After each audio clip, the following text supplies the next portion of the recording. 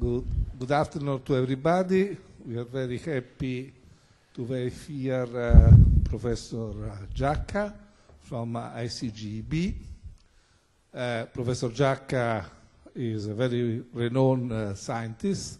I will read now some brief note about his scientific biography. But he's also a scientist who is collaborating with SISSA, and we are working together in order to improve and to strengthen the collaboration between SISSA and his group of research, and also other researchers at the University of Trieste and Udine. The subject of the today talk is colloquium is really interesting. It's something that involves all of us, whatever is our field of interest, and the fact that so many people are here today is a response to the interest to this subject. Professor Giacca obtained his degrees in medicine in '84 from the University of Trieste and obtained the PhD in microbiology in '89 from the University of Genoa. Since 2004, he is the director of the Trieste component of the International Center of Genetic Engineering and Biotechnology, ICGEB, as I said, where he has been the group leader of the molecular medicine laboratory since '95. From 2000 to 2005, he has been associate professor of molecular biology at the Scuola Normale Superiore in Pisa and director of the molecular biology laboratory in the same institution. Since 2005, he is full professor of molecular biology at the University of Trieste. His research is focused on the development of novel biotherapeutics for cardiovascular disorders. He also maintains a strong interest in the molecular biology of HIV-1 infection.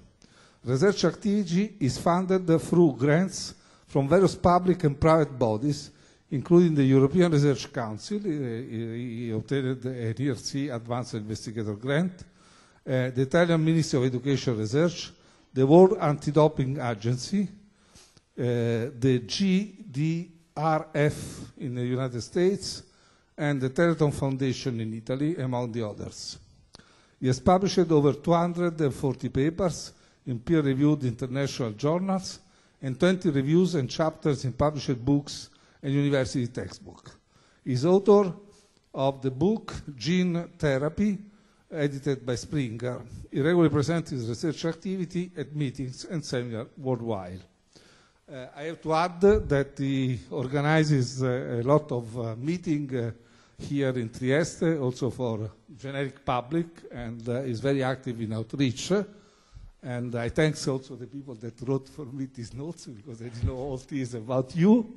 But next time they have to write larger, because I'm old, and otherwise I have difficulty reading. So please, Mauro, start your talk. Thank you. Thank you very much.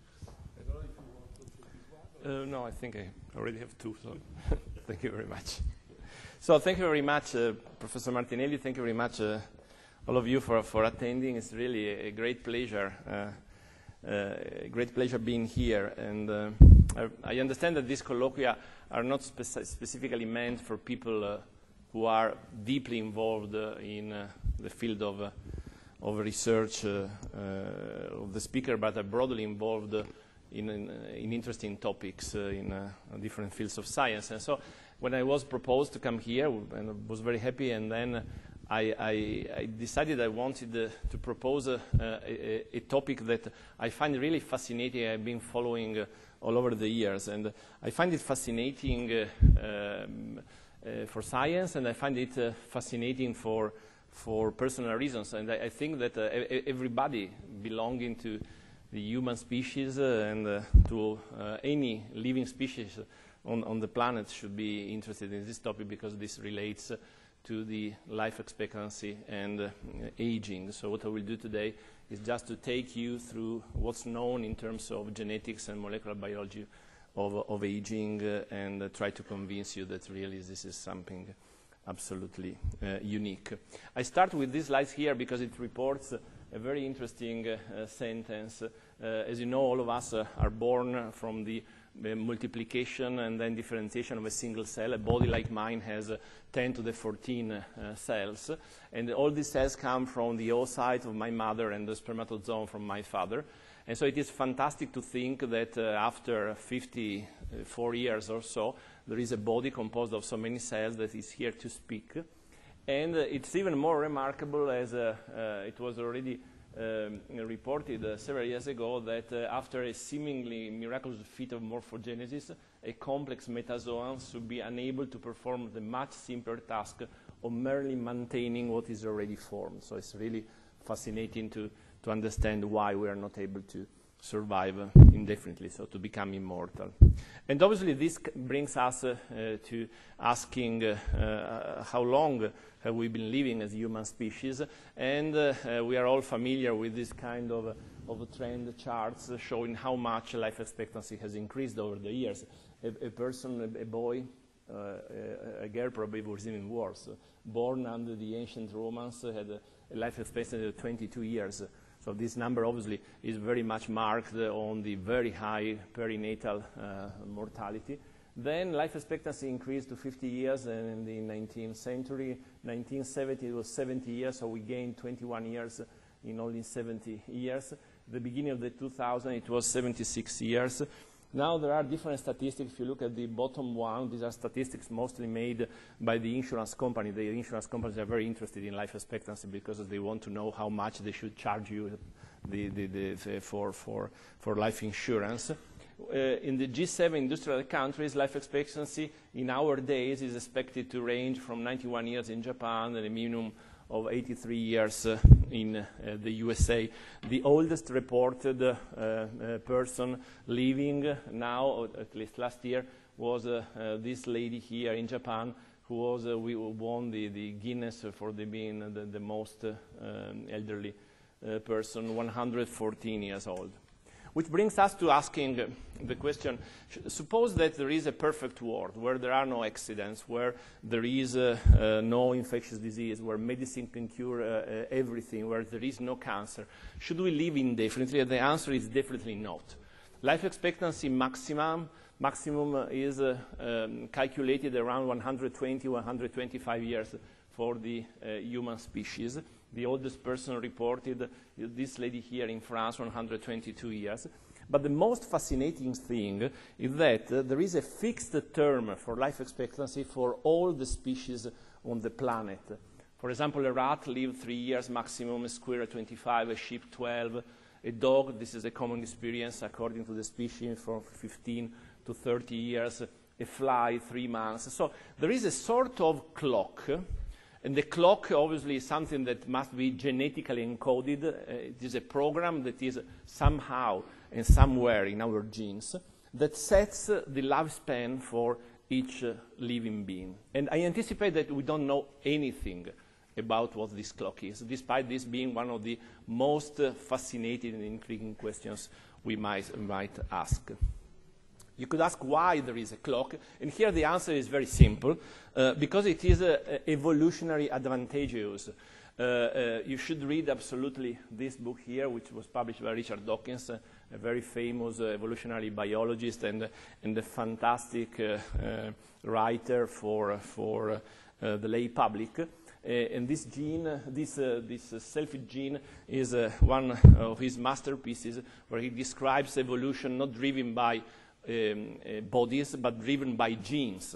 And once you transmit your genes to your progeny, and you live sufficiently long because your progeny becomes independent on the planet, then immediately you become a competitor for your progeny for accessing the resources. And so natural selection makes a good job in driving you to age and then to die. So getting rid of the bodies that might compete for the resources.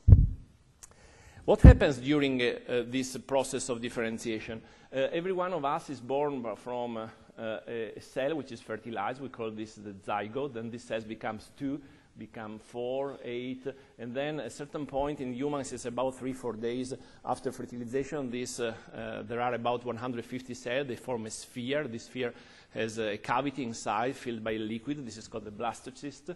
And then after the blastocyst, there is a tremendous process by which the cells start to stack into 3 layers. We call them the 3 germ layers. And from each of these 3 layers, all the different tissues in our bodies are formed. In our body, there are more than 240 different cell types that form a few tissues. And these 240 cell types all come from this process. So they share the same genetic information as the zygote, but they acquire specific programs. In genetics, specific programs means that all the cells have exactly the 20,000, 25,000 genes, but they express only a minority of these genes, which is about 1/4. And the genes that are expressed in an hepatocyte are different from those that are expressed in a lymphocyte or in a neuro and other cell types. So basically, each of these cells have exactly the same genetic information, but they are programmed to do only one task. And some of them will do this task for the rest of the life. Others can replicate, but their progeny will do the same task for the rest of the life. For example, if you take an adult heart and you remove the contractile cells in the heart, so the cardiomyocytes, you can culture them in the laboratory. We do this continuously in the laboratory. These are pictures from Lorena Gentilin, who is here in the audience. We culture them. They are beautiful brick-shaped cells. They stay in culture. They even contract. You can do a lot of studies on these cells, but they will never replicate. There is a study which was published in Cell by a group at the Karolinska Institute a few years ago, 2005, who measured the amount of C14 that was incorporated into the different tissues, in the DNA of different tissues in humans. You know that around the 60s, all the big nuclear power states, so United States, the USSR at the time, but also France, started to deflagrate nuclear bombs in the atmosphere. And this created a tremendous increase in the amount of radioactive isotopes in the atmosphere. Then there was a treaty signed that stopped all this experimentation, and the radioactivity started to come down, and it is expected that in 3 or 4 years it will return back to basal levels. But this means that since one of the radioactive isotopes is C14, and since all the chemistry of living being is based on carbonium, then the body of each living being on the planet during this period has a certain amount of C14 incorporated in the molecules. If the molecules have a rapid turnover, then the amount of C14 goes down as the time passes. But if they have a slow turnover, then the amount of C14 is the amount that was present in the atmosphere at the moment when the cell was born. And applying this kind of measurement of C14 abundance by atomic mass spectrometry, basically this group reported that if you take an individual of more than 70 years, take his heart, in his cardiomyocyte, more than 70% of the cells are exactly those with whom he was born, which is fantastic. You think a person who lives 70 years and more than half of the cells in his heart keep beating 72 beats per minute for all throughout the life, but they are exactly the cells that were formed when he was a newborn. So you will not be surprised that the major cause of death of disease in the world are cardiovascular disorders, and that the major component of these cardiovascular disorders is due to the incapacity of the heart to regenerate itself. So every time a heart cell dies, there is no way of reproducing this cell. Every time that the cell is hit by a virus or because of hypertension, because of an infarction, cells die. There is no way of regenerating the heart, and we will speak later that similar things, or even worse, occur for the brain. In the world, there are more than 17 million people dying because of these diseases worldwide, 80% of which are in developing countries. So it means that all over the world, as life expectancy increases, this kind of problem of regeneration becomes the key problem health. And so what we know now is that and a good way of approaching the problem of aging is thinking that basically aging is nothing else than the exhaustion of the regenerative capacity of most organs and tissues after birth. The funny thing is that we became aware of this exhaustion not all through life, but in a specific window of our life, which is the last 5% of life. Which means that, for example, for human beings, a person lives 95% of his time perfectly well, doesn't see a doctor, has no health problems, but then suddenly everything starts to occur in the last 5% of years, in the last 5 years of his life, and it's not surprised that more than 90% of the expenses for health in the Western world is spent in the last 5 years of life of each individual. And so you see that if you take 100 individuals, they are all alive until the end part of their life, and they suddenly disappear. And this is the same for mouse, the same for C. elegans, the laboratory worm, the same even for yeast cells, which are the simplest unicellular organism. The problem is really dramatic because besides heart failure, 40% of people over 80 years develop Alzheimer's in Europe, 1 out of 3 after 80 years. Diabetes mellitus, which is due to exhaustion of beta cells in the pancreas, 50 million persons affected in Europe. 30% of people after 75 and 50% of people after 75 don't see well or don't hear well because retinal cells degenerate and cells in the inner ear degenerate. And so basically there is no way of regenerating the cells. There is no way of regenerating the heart, no way of regenerating neurons, no way of regenerating beta cells in the pancreas. So what is the mechanism by which this exhaustion, this incapacity of proliferating and regenerating of cells in the body occurs? And here, over the years, there have been a number, really a huge number of theories exposed. You know that in biology, but in science in general, when there are many theories, most likely none of these is the right one, or the truth is the combination of those. So I won't go into this list just to give you an idea of the complexity, and the bottom line is that we don't know. We don't have an answer to that, but we know some hints here and where, which are not necessarily connected, but they start progressively connected. So there are some major molecular players that control this process of aging, and I'm going to go through some of these in the next few slides. Something that was already clear almost 50 years ago is that one major problem created to our cells, and possibly one source of aging, is the fact that in our atmosphere, in our world, we use oxygen to generate energy. So we are animals in which the major source to produce energy is the production of ATP, and the ATP is produced at the expenses of energy. This is a process that occurs in some specific organelles inside each cell. These are called mitochondria. They have this form here. They are the result of a symbiont bacteria that has invaded a eukaryotic cell and that has remained there by losing the vast majority of his gene, but being beneficial for the cell because it provides ATP to the cell. There are really millions of these organelles in each organ. Look at these are some pictures by Julia Watts in the laboratory where she stained the mitochondria into cardiac cells by red staining. You see how many mitochondria are in a cardiac cells. Cardiac cells use a lot of energy. And on the inner membrane of mitochondria, there is a process that is called oxidative phosphorylation, in which basically electrons are transferred from electron donors to electron acceptors. There is a flow of electrons, and this flow of electrons creates a gradient of protons, and then this gradient of protons is used by a complex which is called ATP synthase, which is a rotor motor that use this gradient in a process called chemiosmosis to generate ATP.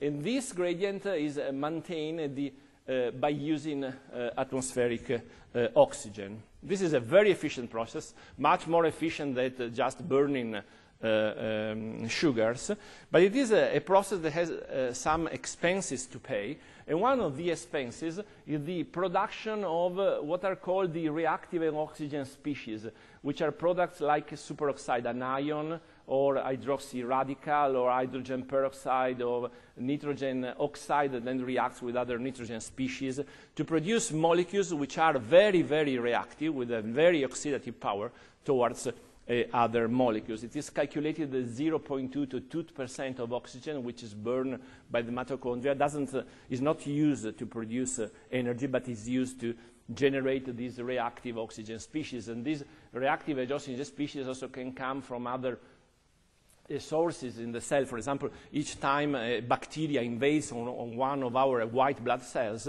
then it engulfs it into a vacuole, and then a pump on the membrane of the vacuole, it's called the NADPH oxidase, pumps these radicals inside the vacuoles to kill the bacteria.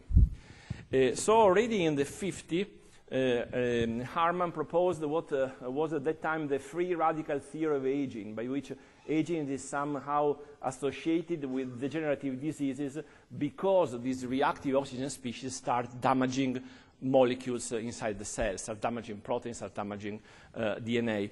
And there are a lot of indications that this might hold true also for all species. For example, it is known that over the lifespan, even in humans, there are mutations in the mitochondria because mitochondria becomes less and effective, so this 0.22% becomes more and more of ROS production instead of ATP production. There are even some inherited variants of DNA which are preferentially instead inherited by people who are the centenarians. Here in Northern Europe, there is a big cohort of centenarians that have been studied, and these appear to have DNA variants in mitochondria which somehow slow down oxygen consumption, ROS production. And then what's interesting is also you can take, for example, mice, substitute a mitochondrial gene with an ineffective mitochondrial gene, by which the mitochondria of this mouse are not more efficient in producing energy, and they produce a lot of reactive oxygen species. And these mice, one of the major phenotypes of these mice is to age very, very quickly. Even in the worm, this mutant here is called ISP1, lives very long, and it has a mutation in one of the proteins of this respiratory chain for oxidative phosphorylation. That's also another mutant. This is MEV1. This is again a worm mutant in which there is increased generation of ROS, and these worm live little. 2 mutants in Drosophila. This is just to show that this is very consistent all through evolution. These are 2 very interesting mutants. This was called Indy, I'm not dead yet. This mutant has a 50% increase in lifespan, which means that for human it would be like living 180 years, for example. And this Indy protein codes for a protein that is involved in metabolism in the mitochondria. This is another mutant in Drosophila called Matusalem. This has a 25% increase in lifespan. Again, this is a mutant of a gene that is codes for a subunit of this rotor pump, the ATP synthase, that codes that generates ATP. And this generated a lot of interest because there are ways to prevent oxidative damage, and these ways are to intake antioxidant. There have been very, very numerous trials to prevent damage in the cardiovascular system, in the eye, or in the brain, by the assumption of vitamin E, ubiquinone, and N-acetylcysteine, and so on, with very controversial results. Pay very attention before taking antioxidants. There has been a paper published last week, actually, showing that it is true that antioxidants prevent aging, but if you give antioxidants to people, then those who have a tumor, especially a lung tumor, see the tumor growing more rapidly because these oxidative species are detrimental to tumor growth. If you remove them, also the tumor cells are more happy, not only the normal cells. So you don't age, but also the tumor cells grow more rapidly. But certainly there is a relationship between ROS and mitochondria, and so certainly this is one of the major players. Now ROS create damage, and they can create damage to proteins, but proteins have a turnover, so they can be produced again, but they can create damage also to DNA. And when the DNA is damaged, then there is what's called the DNA damage response, which is elicited in the cell. So a set of proteins that say, oh, pay attention, there is something that doesn't work in the DNA. First thing they do, they stop the cell cycle. They activate, they recognize the damage, they activate some proteins. This is one of the major players, ATM. And this protein activates another protein, which is called P53. And this protein stops the cell cycle, activates repair, and if repair is not possible, brings the cells to programmed cell death of apoptosis. This is the same mechanism that has some relationship with the development of cancer. So once DNA is damaged, then if it is not repaired and the cell doesn't die, then a mutation is installed. And now we know that cancer is nothing else than the product of aberrant cell growth due to genetic mutation. So cancer is a somatic genetic disease. And somebody says, there's a group in the United States that believes that aging has a selected advantage of preventing cancer.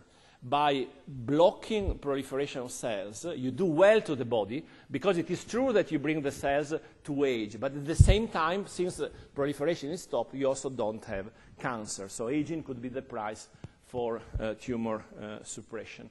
This is a very intriguing theory. It is supported also by the idea that, for example, mortality due to cancer increases over time as aging increases over time. There are, obviously, several reasons also to dispute this. For example, it doesn't explain why a mouse lives 2 years and a human 120. So there is no indication that DNA damage is repaired differently, or these cell cycle checkpoints, the blocked progression of the cell cycles or cell replication, are managed different in the mouse and in humans. And then there are mechanisms that repair DNA damage, and so one should invoke also a deficit of this repair. And indeed it is true that there are some spontaneous genetic mutations in humans that cause premature aging, and these are genetic mutations of proteins that are involved in DNA damage sensing and repair. The most famous one is Werner syndrome, which is a tremendous genetic mutation, that a mutation of a single gene that causes premature aging. So this is a lady who is 48 years, and you see that it is completely senescent. And in about 15 years ago, there has been a tremendous rush by different genetics laboratories to find what the Werner gene was, and it turned out that it is a gene that is involved in DNA repair. So it is an helicase, an enzyme that binds to damaged DNA, opens it up, and allows it to repair. And the same for other syndrome. For example, this syndrome here, Niemegen-Breckis syndrome, is another of these proteins that recognize damaged DNA, and the phenotype is again aging. So if we are incapable of repairing DNA, the cell stops replicating and the phenotype is aging. So there is a strong correlation between cancer and DNA damage and aging. Another small piece in the puzzle was brought forward again several years ago by a scientist, Ron Hayflick, who in 1965 observed that if you take a cell from a young newborn baby, or a cell from an old person, so suppose, for example, take a skin biopsy, this is what he did, and put the cells in the biopsy in culture, fibroblast. The cells from the young baby had 50-60, the capacity for proliferating and duplicating 50-60 times, while the cell from the old person only replicated 1 or 2 times. And this is what is called cellular senescence. So there is a very strong relationship between the capacity of a cell to proliferate and the age of the individual from whom these cells has been taken. The number of division that a different cell type is capable to do is called the Hayflick number, which remained a sort of magical number. Cardiomyocyte, adult cardiomyocyte, for example, have a Hayflick number of 0. They are incapable of division. If I take a fibroblast of myself, it will do 10, 15 divisions at this moment. Until it was discovered that this property is mainly due to the fact that a cell in culture, possibly in vivo, every time it divides, it shortens the end of the chromosomes. You know that each of our cells contains 23 chromosomes, which are linear structure. 23 comes from our mother, 23 comes from our father. And since they are linear structure, the ends is protected, and is protected by a series of repetition of this very simple repeat in vertebrates, TTA, GGGG, which is repeated for several times to form very, very long sequences. And there is a special enzyme in the cell that keeps these sequences the same length when the cell replicates. But in adult individuals, this enzyme, which is called the telomerase, is switched off. So every time a cell divides, it erodes part of these sequences. And 3 scientists in 2009 won the Nobel Prize for having discovered this mechanism. These were Elizabeth Blackburn, Carol Greider, and Jack Szostak. And basically, one of the things that they discovered is that this erosion is very different in normal cells, which age, in tumor cells, or in the germ cells. Germ cells are the immortal cells, so the cells in the ovary that form the oocytes, so the cell in the testes that form the spermatozoon. So here they have a lot of this enzyme telomerase and very long telomeres, while aging cells in the body have very short telomeres, and tumor cells, which needs to grow, reactivate telomerase function. People have been trying for 20 years to develop an anti-cancer agent that has as a target telomerase. It would be a perfect target for cancer. Unfortunately, for various reasons, this enzyme is not suitable for this kind of development. So one model for aging is that basically your telomeres become shorter, and when they are so short, the cell is incapable of replicating because they are so short that they are recognized as damaged DNA. So they start a DNA damage response. Again, they activate p53. Again, they block proliferation. The end result is aging. Now, this is a very solid theory, and certainly you cannot have replication without telomeres. I personally don't believe this is an explanation, because if you knock down telomerase, for example, the enzyme in a mouse, it takes 5 or 6 generations to see a phenotype. And so basically only the mouse at the 5th, the telomeres are so long that they are eroded every generation, and only the 5th generation develop cancer and is sterile. But all the other generations live 2 years, so they don't have a shortened lifespan. So there is something going on beyond telomerase. Whatever the thing, there is much controversy. Some of you could have read in the newspapers before the end of last year that there are 2 companies in the world. One has been funded by this Elizabeth Blackburn, which is, also from the ethics point of view, I think it's very questionable that a Nobel Prize are to do commercial advertisement for a company that measures the length of telomeres in peripheral blood and gives every individual for this cost. The other company is in the UK, from a cost around 400 pounds, the prediction of how much is left for him or for her to live. So it is a prediction of lifespan just by taking blood. There is absolutely no indication that there is a true correlation with lifespan. It might be a very weak and broad correlation with the status of health of that individual. Certainly telomeres are important players in this game. But we are coming to the most interesting things and the most newer things. The idea that there must be some gene programs. So, for example, let's take social insects, bees, for example.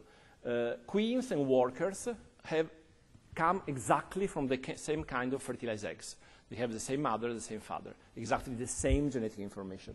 But if you are born as a worker, then you will live a few weeks in the summer, a few months in winter. If you're born as a queen, you live several years. So from the same genetic information, there are two kinds of genetic programs. There are some animals, for example, turtles, deep water fishes, or the lobster that lives around the coasts of New England or Maine, the one that we used to eat when we go to Boston for meetings. These age very, very slowly. So they have a life expectancy of 120, 200 years. And the hallmarks of these animals is that they don't have a fixed mass body. So while we reach our maximum body size at around 18 years old, and then we remain on that side all throughout our life, these animals continue to grow, which is again an indication that there must be some correlation with the capacity of tissues to grow and so to repair themselves. So if you need to grow, there must be cells that are capable of proliferation. There are some other animals that are very interesting. For example, one of the most interesting animals is the Pacific salmon. They are called also the Big Bang animals. Pacific salmon is born in a certain place on the mountains of Canada, for example. They go down the river, they reach the ocean, they live in the ocean all through their life, and until something happens, a sort of bell rings in their brain, by which they start going back on the same rivers where they have been generated. And they go thousands of kilometers up these rivers. Probably you have seen documentaries showing bears capturing these salmons as they jump vertically on the top of waterfalls. So an enormous expenditure of energy. They arrive in the same places where they were generated. The female deposes her eggs, the male the sperm. Fertilization occurs, and then they die. They immediately die.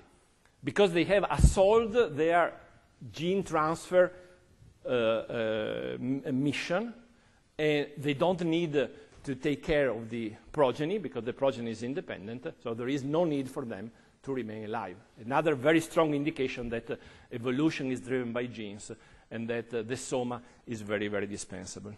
So there must be genetic programs for these, and so people started to look for genetic programs. And the first, there being a collection of genes that decrease lifespan. You don't need to read these. These are all genes that, if are mutated in the mouse, they decrease lifespan. Most of these genes are genes in the DNA repair and DNA recognition pathways, again indicating this is a major thing. But the most interesting thing is was the discovery of animals that live significantly longer. For example, there are two species of mice, and these are not generated in the laboratory. They are normal mice that were generated by chance. They are called the Ames-Snell dwarf mice. So they are mice that remain very, very small. And it was noticed that these mice live significantly longer. Another mouse, the little mice, and these other knockout mice. And it was discovered that all the mutation in this pathway here very significantly increase lifespan. And this is the pathway of a growth factor that in humans have two species. One is insulin, and the other is another factor which is called the insulin-like growth factor. They both bind the receptor. By binding the receptor, they cause receptor phosphorylation. Phosphorylation of the receptor recruits some protein in the cytoplasm. These proteins activate a signal transducer in, again, the cytoplasm. It's called PI3 kinase, and this PI3 kinase activates another kinase, and this kinase against phosphorylate a factor which drives a genetic program. Each of the mutation in the receptor, in the signal transducers, or in this pathway here, or in this transcription factor here, create animals that have two characteristics. One is to live longer. Some of these animals live 3-4 times. So it will be like for us living almost 500 years. And the second characteristic is that they are all very small. Look at the title of this review, which gives you a feeling for this. Healthy aging is smaller, better. So basically, if you keep body size small, if you decrease the expenditure for metabolism, if you decrease the amount of food, if you decrease all the metabolic pathways, then you can live much longer. Then, and this is the final piece of evidence, even more exciting than this came from another screen for mutants, this time in yeast. And it was discovered a protein, which is called SIR2, which, the deletion of which very significantly increases lifespan. One say, okay, it is in yeast, but then there is a mutant, there is a protein which is very similar in the worm, and again, if you mutate, if you overexpress this protein in worms, then lifespan increases. And then this protein was discovered to be present in all the species, including humans. We have 7 variants of these proteins, so the overexpression of which increases lifespan. So if you knock down the protein, animals live much less. At the same time, there was a sort of paradox in the food research field. And so several years ago, this is more than 20 years ago, it was noted that if you do a very simple plot in which you plot the death rate against the amount of cholesterol that is assumed with diet, then there is a very strong relationship. We know that we shouldn't eat very much cholesterol, but there were some exceptions. For example, one was Finland, in which there was much more death even compared to food. Actually, Finland, from the time when this data was published, started a health control program in the country by which now they have lowered these percentages to those of other countries simply by sensitizing the populations against the damage of eating too much fat. But the other exception was France. France had a food which a lot of fat. Think foie gras, think at the cheese that they eat. But still, they had much less death. And this was called the French paradox. And the French started to say, okay, this is because we drink French wines. Everybody laughed at the beginning. Then it was noted that there was a correlation with wine drinking, but not with all wines and not with spirits. It was only red wine. And so the wines didn't need to be French, obviously, but there was a strong correlation with red wines. And it was discovered that the envelope of red grapes contains several substances that have a collective anti-ROS activities, antioxidant activities that are called the flavonoids. And one of the flavonoids in particular was resveratrol, which is this very small molecules.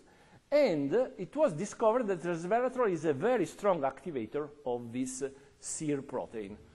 And that was really astounding. And David Sinclair, who made the discovery in Harvard, founded a company who, after 2 years, I think, from funding, was sold to GSK for $720 million for the patent for this discovery. This is usually cited as one of the most successful example of startups all over the world. And the reason why there is so much interest in it is because resveratrol now moves a market as an oral supplement, a dietary supplement of several tens of $millions every year. So there are a lot of people taking resveratrol as a supplement, as an anti-aging agent. There is very much debate on what is the mechanism of resveratrol function, if it is only by activating these SIR proteins or this family of sirtuins proteins. There could be other mechanisms, but there are indications that resveratrol prevents aging basically in all species, including rodents. A paper last year came out that the major function of resveratrol is to activate the human homologous SIR2, it's called SIR2-1, which activates a transcription factor, which is called PGC1 alpha, that in turn activates transcription of a lot of genes which reduce ROS in the mitochondria and improve mitochondrial function. So there is also a biochemical rationale that links ROS production with activity of SIR2-1 and resveratrol that activates SIR2-1. In this paper, it was also it was also interesting because it was found that one of the activators of SIR2-1, besides resveratrol, is this enzyme here, which is called the AMP kinase, and guess which is the best activator known of AMP kinase. This is a protein, an enzyme that is the target of the major efforts by all the big pharmaceutical companies. If somebody finds an activator, AMP kinase, then this would be very, very interesting. It was discovered that the best activator of this kinase is aspirin. And it won't be surprising that the last 5 years there are clinical trials showing that aspirin not only inhibits cardiovascular disorder because of this antiplatelet aggregation effect, but it decreases the percentage of cancer, and it does a lot of other benefits. And so certainly the fifth player in this is cell metabolism.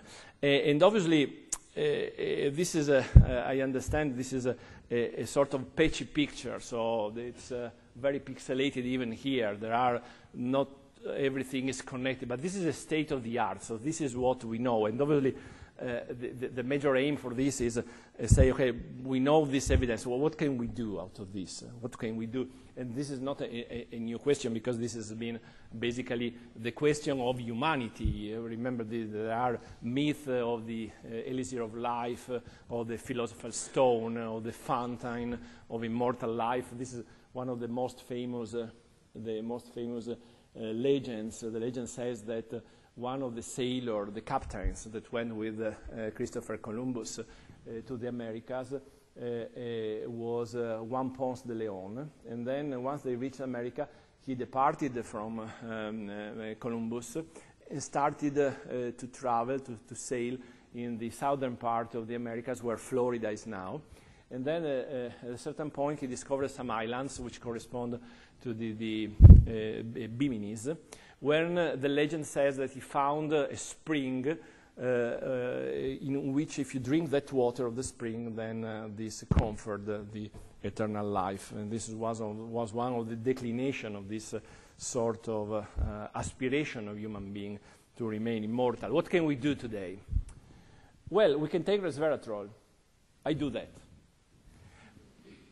Aspirin is very good, but pay very attention to take aspirin. Don't do that without a medical prescription and under medical surveillance, because it can create serious problems of bleeding and serious problems to your stomach. If you tolerate a small amount of aspirin, that would be an interesting possibility.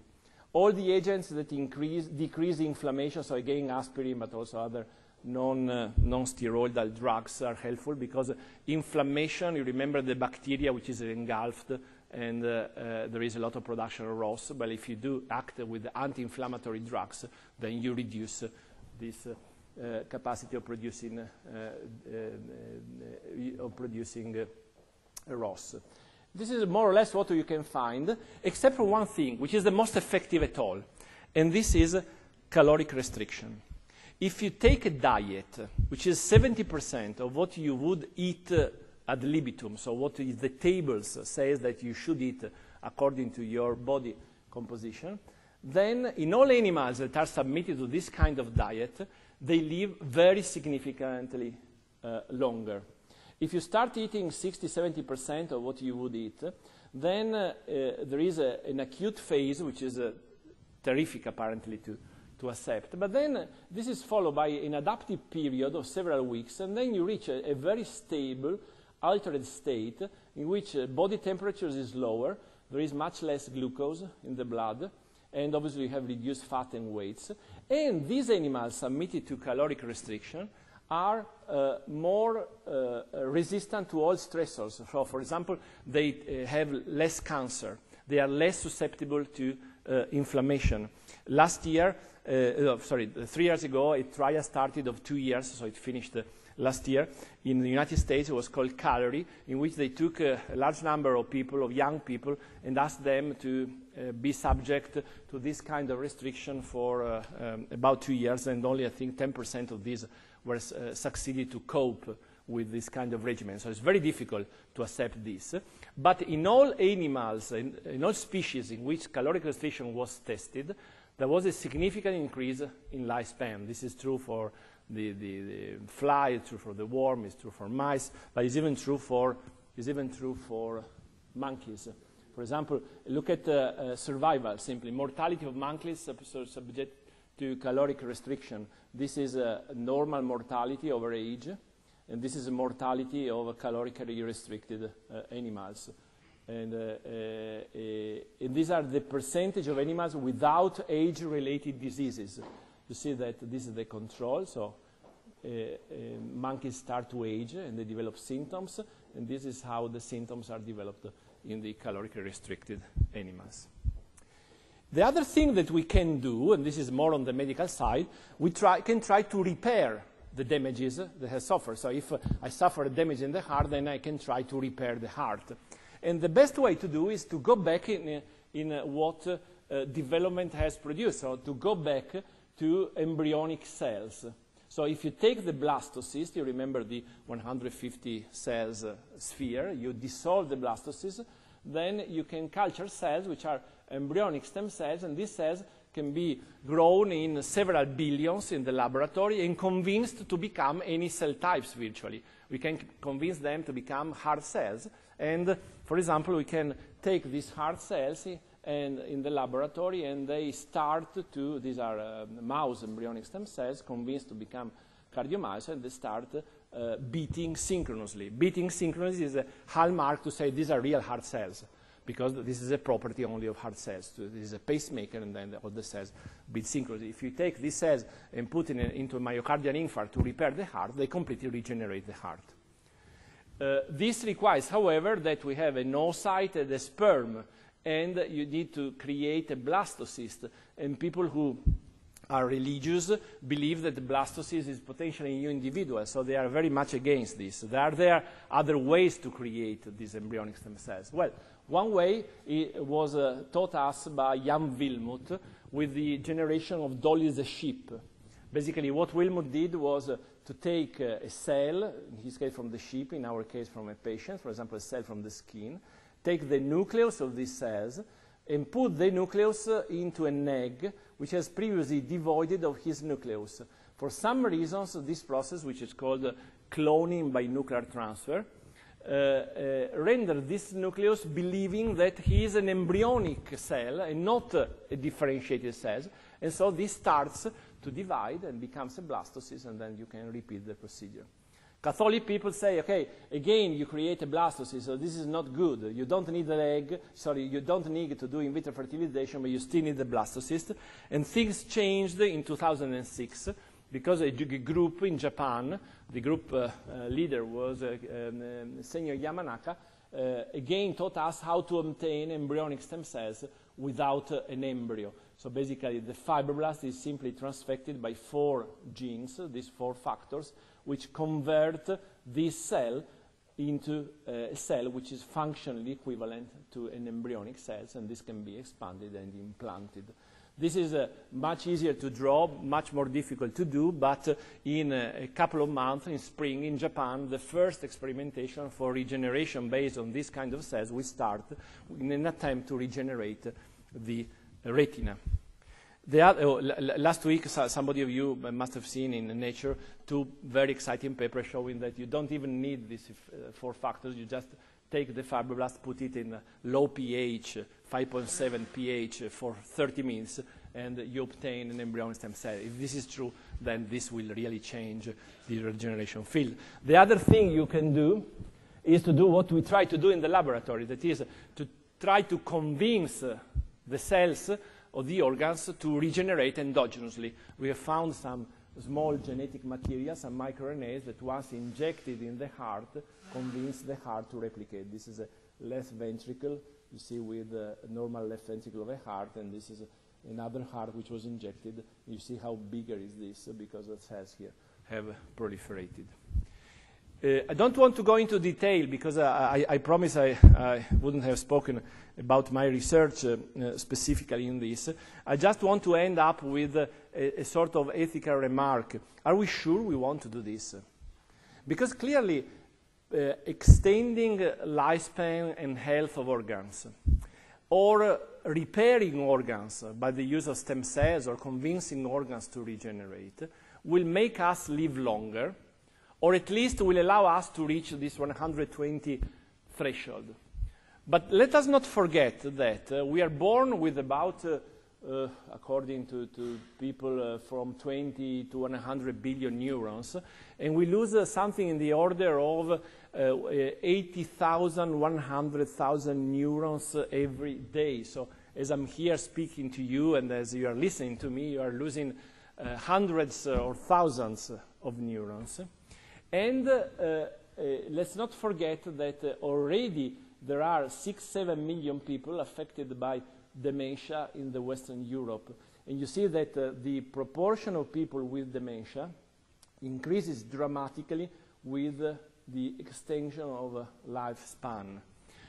Dementia is nothing else of the loss of neurons from the brain. I don't know if some of you have seen an MRI scan or a TAX or CT scan of a brain of a person with Alzheimer, or a functional imaging. The brain is empty. It's empty of cells. The cells have died more rapidly than in other individuals. So the great risk that we are running here is to learn how to prolong life of our somas, not learning how to prolong life of our brain. And it is very difficult to think that we will be able to repair the brain, because you can conceive to repair the heart by putting some stem cells that have become cardiomyocytes. The heart is a sort of stupid muscle that pumps.